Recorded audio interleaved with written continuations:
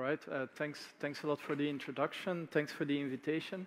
I'm a bit confused because typically I'm invited to conferences where they do concrete shaming or they say stop construction and so on, and then I serve as a counterpoint. So typically I'm provocative by saying that I really believe that concrete can be, when done right, a sustainable solution. But now we have already heard so many love stories about concrete that I'm a bit in a different context. But nonetheless, as mentioned, I think I can add one aspect that perhaps is also of importance. We heard about this a lot. I think we really need to take our responsibility there and really act as an industry. I expect I'm preaching to the choir. I like to start with this framework that I borrow from my colleague Catherine de Wolf at ETH. And what I like about this simplicity of this equation is that it shows that what are the three main levers that you can use to reduce the environmental impact, specifically the embodied emissions of a construction. So you see that this very kind of a simplistic dialogue of wood is good, concrete is bad is an absurdity, because this is only one of the three main levers that we can control. Indeed, the first one is to use better materials, right? And we heard a lot about innovations in using better materials, specifically here cementitious materials. The second one is actually just reducing the volume of materials that we need, and that's where structural design comes in, and also actually a bit more an active role of the structural engineers in the project. And then last but not least, because the first two are the typical kind of levers, and that means that we calculate today and we see how much it is and we compare. But what is even more powerful is to extend the lifetime of a resource, a component, a building, and that is indeed all these different circularity concepts. So I will show you how we approach this, and I really want to emphasize that I am not suggesting that this will be the solution for everything, but just to show well, we need many solutions, but I hope you'll be at least inspired by this one. So we use strength through geometry, we use material effectiveness, and circular construction. So you already see that I'm not using material efficiency, which would be the more typical one, because if you build things that are light with a high impact material like carbon fiber, right, then you're offsetting everything, right? And so that's the key thing here already, that we need to have a much more nuanced and transparent and honest discourse about sustainability indeed. So let's see what strength through geometry means first. I actually did my PhD at MIT. I wanted to do high-tech stuff, and then I ended up developing methods to understand historic masonry structures, unreinforced structures, such as these beautiful fan vaults at King College. They span 13 meters, 13 meters, with a structural thickness of only 10 centimeters. That's the stone thickness of these shells. So if you calculate this, this is proportionally as thin as an eggshell. So clearly these structures have been standing for centuries with a material that has no high-tech features, no reinforcements, and so on. So how was that possible? And if you then, I started already getting quite fascinating during my PhD to know that actually we no longer know how to design those. It would be hard to find an engineer that feels comfortable to sign off on those and so on. So that then drives really our research group. And we took the 2016 Venice Biennale invitation as an opportunity to make a statement, to hopefully shake our community a little bit. So what you're looking at is the Armadillo Vault. These are 399 pieces of cut stone that are held together because of their geometry. So no mortar, no glue, no reinforcement. So this is really equilibrium at play. This is the same principles that make Gothic cathedrals stand for centuries. So here you see our expert crew. I mean, this is not done by students, right? But so this 399 piece of puzzle is put together, and I insisted not to use mortar, because otherwise everyone would say, yeah, but it's the glue, the mortar that keeps everything together. So it's a dry assembled structure, and here again, you see the contact is only 4 centimeters of main spans of 16 meters.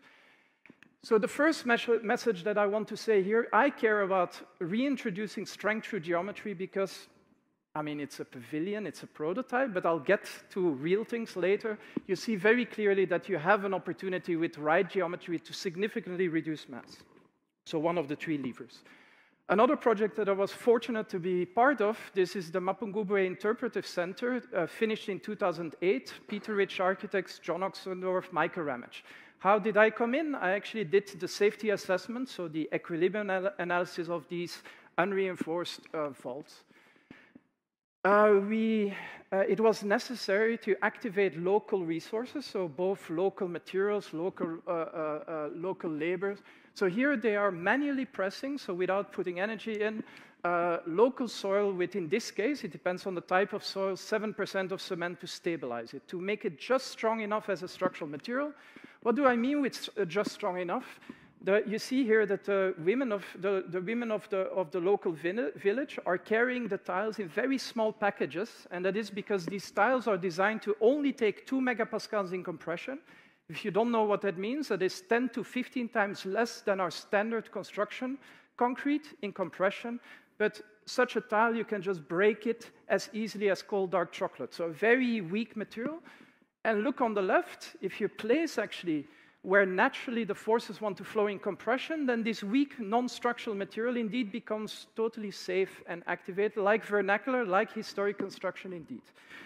So the second reason why I want to reintroduce strength through geometry or good structural form is because you can overall reduce the stresses in the system.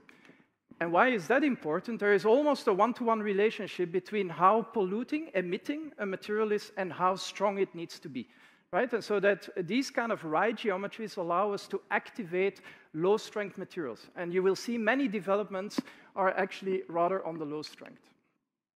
So we brought all of this together in the context of the last Biennale in this 3D printed bridge. I again wanted to provoke a bit because I think there is so much money being pumped into 3D printing, and I think they're doing absolutely the wrong things with it. So what I wanted to show here, or what we wanted to demonstrate, is that if you listen to the material concrete, and I consider concrete as an artificial stone. Why do I say this? It's a material that is happy in compression and not happy in tension. So we wanted to show what you can achieve when you actually treat concrete as a masonry system, as a historic system. So this is a fully 3D printed, unreinforced concrete bridge. So masonry, that means you have to then also stick to the masonry logic, so global discretization like a Roman arch, but also on the level of the elements. Every single print layer is aligned to be as orthogonal as possible to the global force flow in the structure, and so we kind of, through computational means, balance always in between these two logics. So we use state-of-the-art 3D printing that, as you can see, is not this rough 3D printing that we see big companies do, like very rough, like big things, very non-sexy. This is nicely non-parallel kind of 3D printing. Again, a necessity if you listen to how the material wants to be used.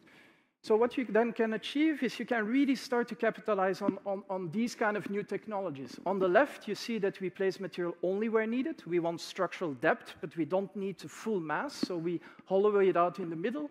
And on the right, exactly where needed, because this is a piece where the force flow kind of splits in two directions, right?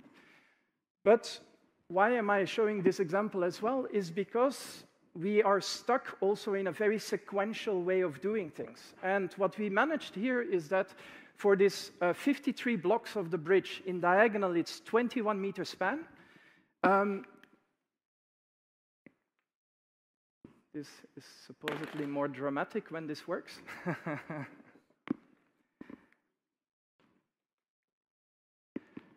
Every single piece of this bridge was 3D printed in 84 hours total, right? And so this really allows you to push your development much, much further and then to literally hit print and bring it to the building site.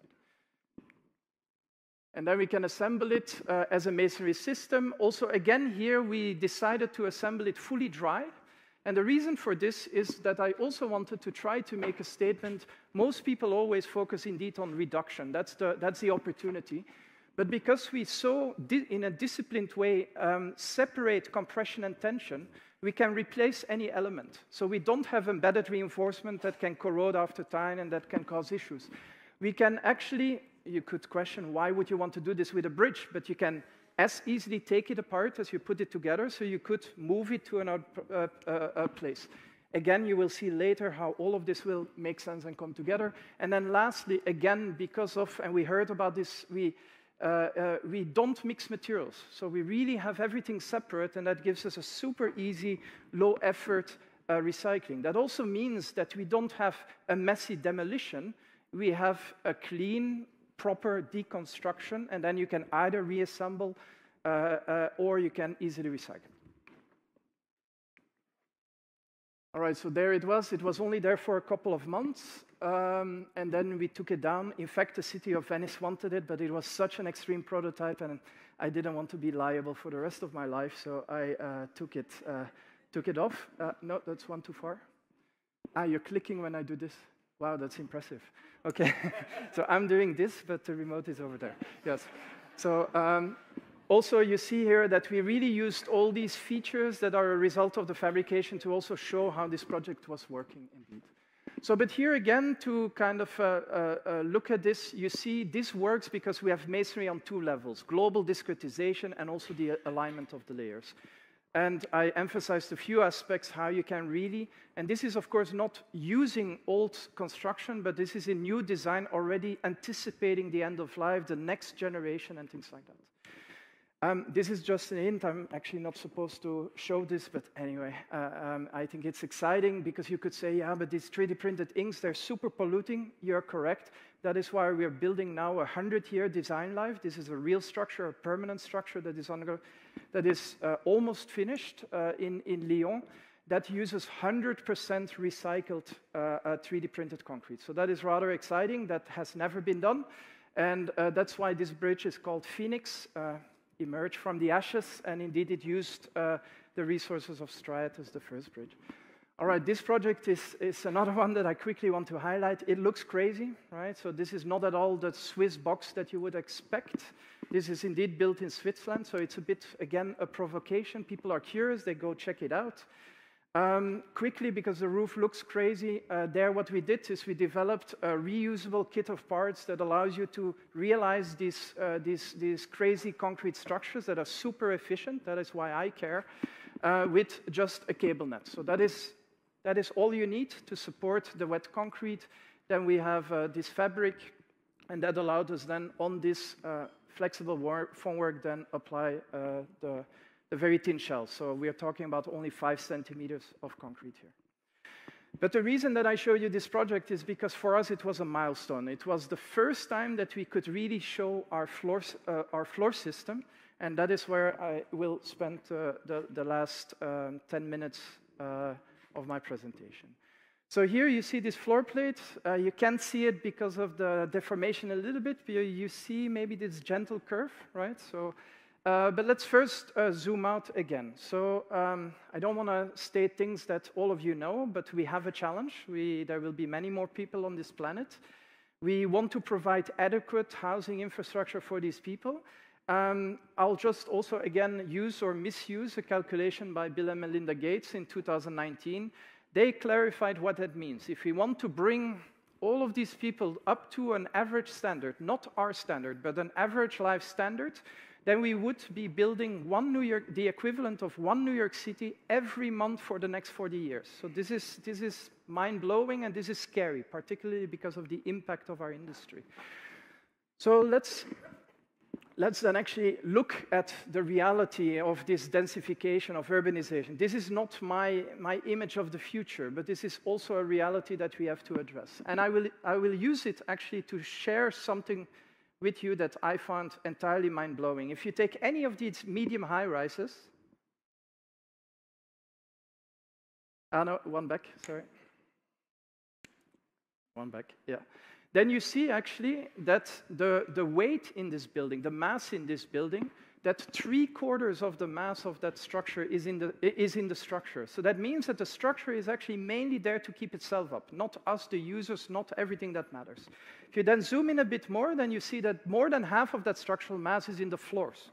And I just directly want to give you an intuition why that could be. Gravity comes down, columns are vertical. We have very efficient system to have bracing schemes, but I showed you forces naturally would want to form an arch, and then you have flat floor plates. That is why you have so much material inefficiency and intensity in these floor plates indeed. So another way to look at Bill and Melinda Gates calculation, and this you can find in many reports also of the UN, is that we will have to be building, or regardless what it is, but it's a big amount, 200 billion square meters of floor area in order to provide for these needs. All right, so let's now quickly talk about material effectiveness, and I still want to address the gray elephant in the room a little bit, is that concrete is considered the most destructive material on planet Earth. I want to challenge this statement, and you probably already know where this is going, that you cannot just talk about the material, but it is where you use the material, how you use it, and. So remember the 3 levers that we looked at in the beginning. Again, I don't have to do this, and you can criticize that these are comparisons of embodied energy per unit mass, but it doesn't matter. You can look at any of them, and you will see that actually even the bad concretes are not that bad at all. It's actually how we use concrete, how much concrete we use, and so on. Practically all other materials are doing worse, and particularly also steel.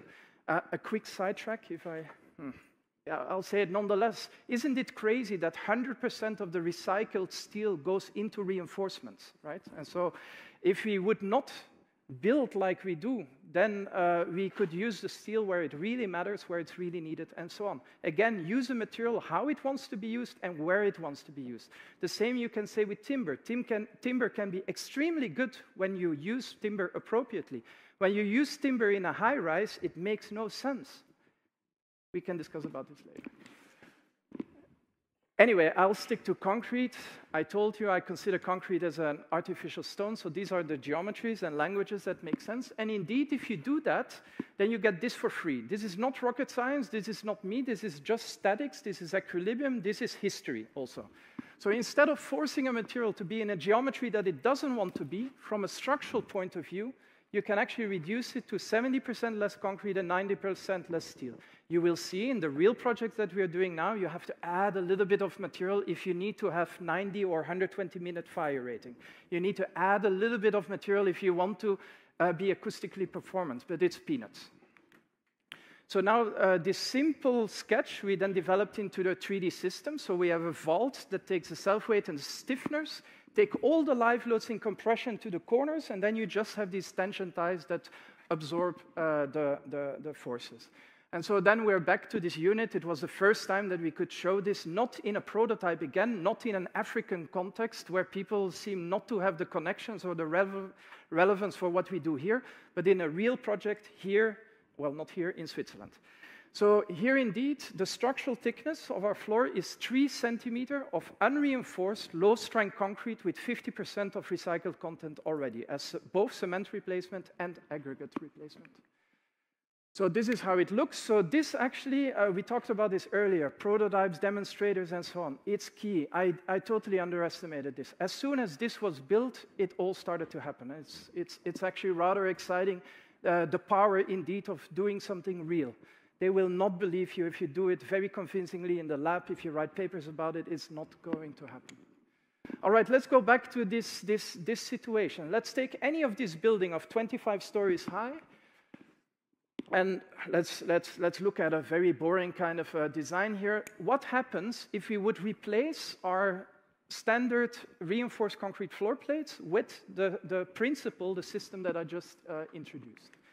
So we will be using, of course, taking benefit that so much is in the floors, and then this, I already announced this, we need to reintroduce a little bit more material when we hit the fire regulations. But you see, we still have 2/3 of concrete reduction and at least 1/5 of the steel left.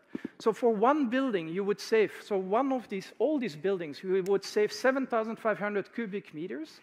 That's maybe a bit abstract, but that translates to more than 1,200 concrete trucks that would not have to go to this building site.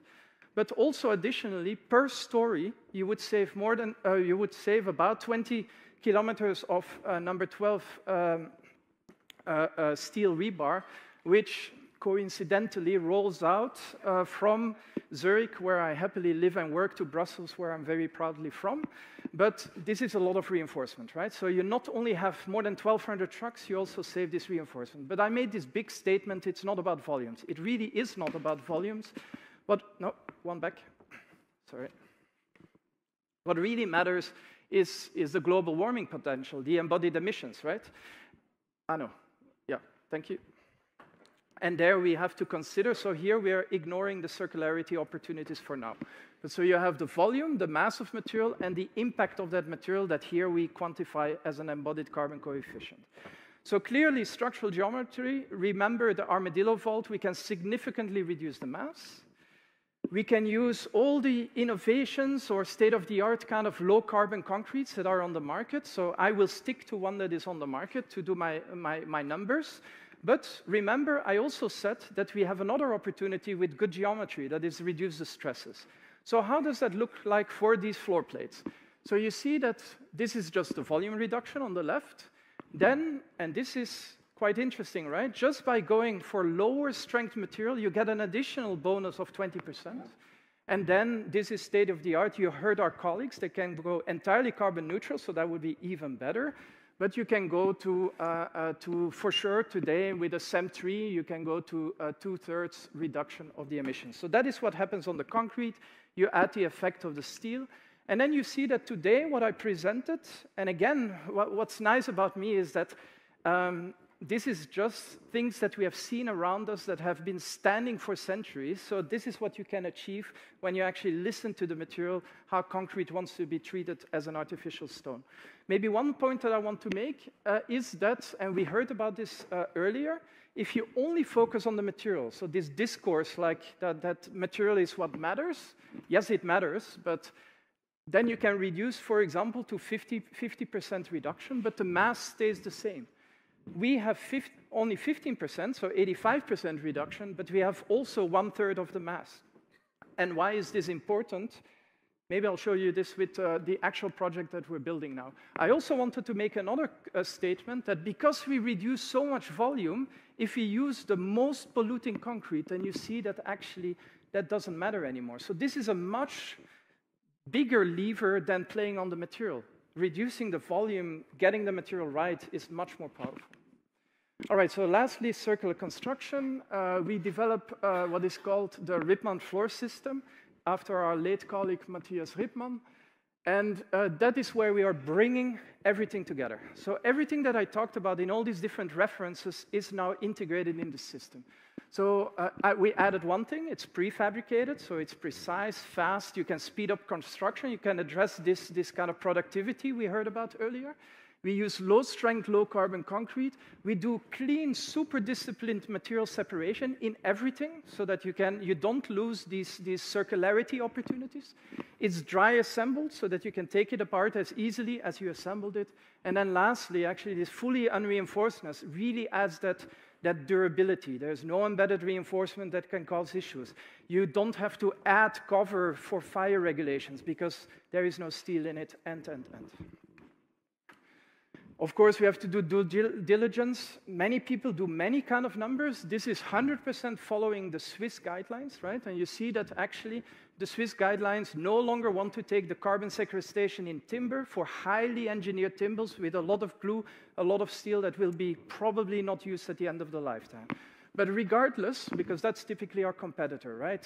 Do you do better than timber? So let's take out all the rest there in the timber. You see that we still do significantly better, and you can challenge me on this, you can calculate it yourself.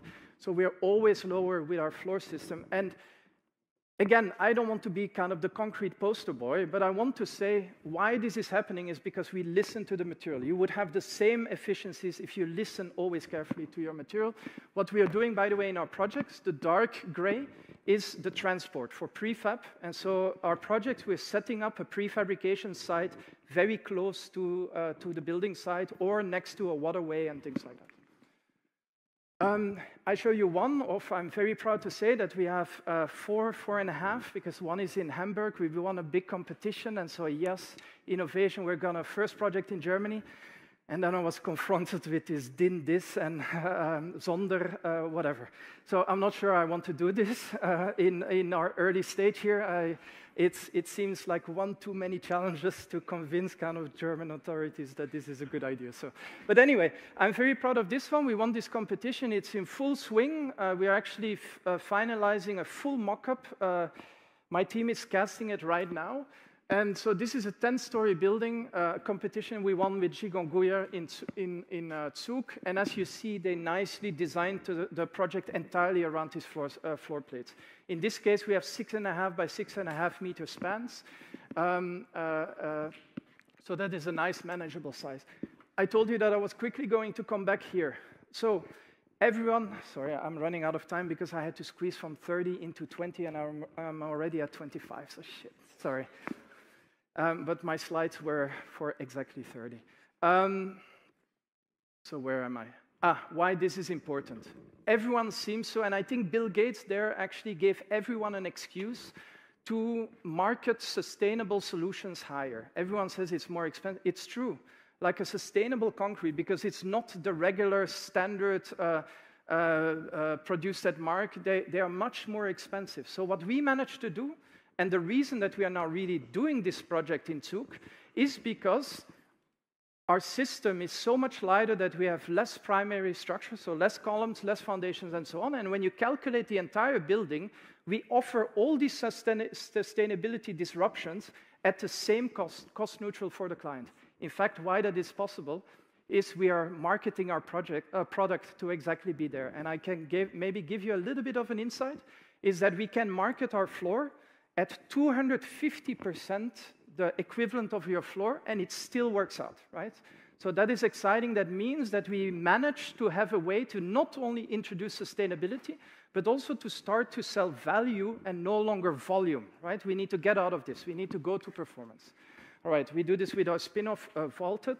I'm very proud that we bootstrapped everything. We don't need external funding because we have all these projects paying for our development and so on. So this is an early prototype we made. It's nicely assembled. We have an entire crew to do that. And this is this 6.5 by 6.5 meter span with just a few centimeters of low-strength concrete. In this case, it's C20 concrete. It's a CEM3. So this really hits all the targets, all the marks that I said to you before. This was not done on purpose, but this is part of the team. And you see that they nicely... when I took the fourth color, it was actually the German flag, but this is more appropriately the Belgian flag, indeed. All right, so why I so passionately talk about this is because, again, look at this image. Imagine 40% of the material of all of these buildings is in the floors, right? So, sorry.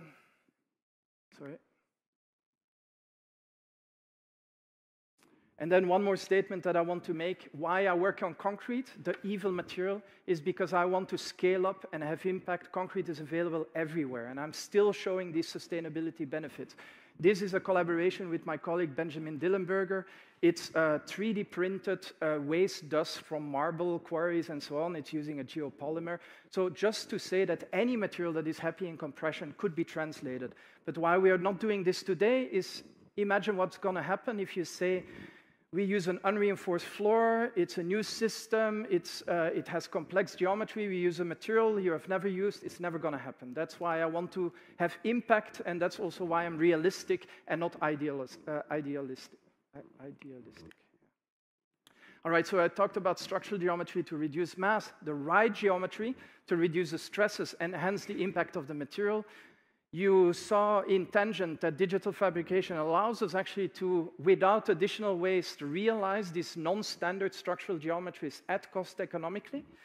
And then I try to argue that if you consider unreinforced concrete as a discrete masonry system, then you have a lot of circularity opportunities.